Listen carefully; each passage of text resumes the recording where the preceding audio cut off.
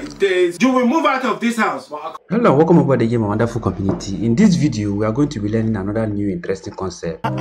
Just the way you beat juggle on your system from one deck to another. Yes. It's exactly what we are going to be doing in this particular video. You know?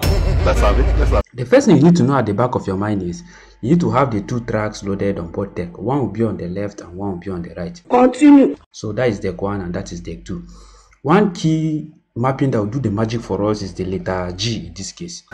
So the G will really do a very nice work for us. By the time we start the track, when it is moving, a single tap on the letter G will automatically switch and stop the other one while the other one starts. You get it? So let's get to see it now. This is it. Look at it.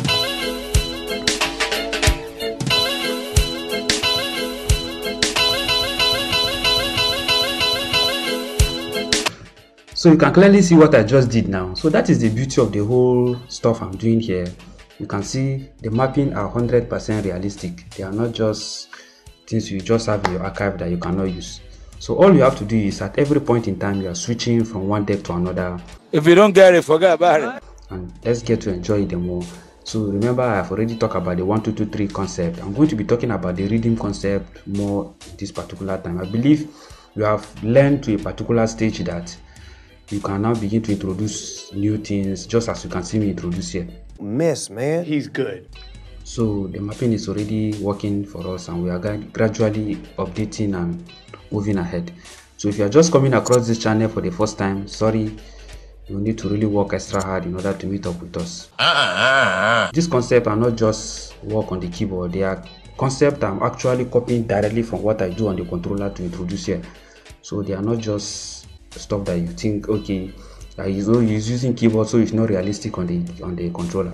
It's 100% realistic on the controller. So it's left for you how you choose to go about it. So let's get to see it now in practice. I'm going to be doing a demo now for more.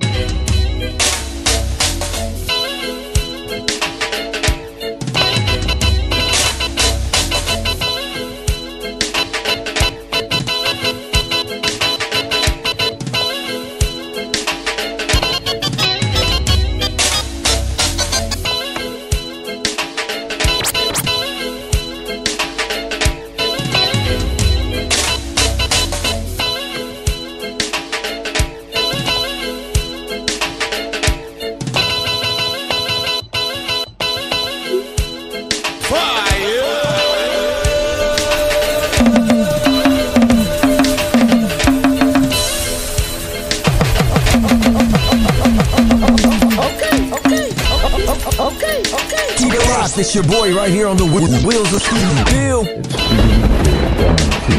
Check this out.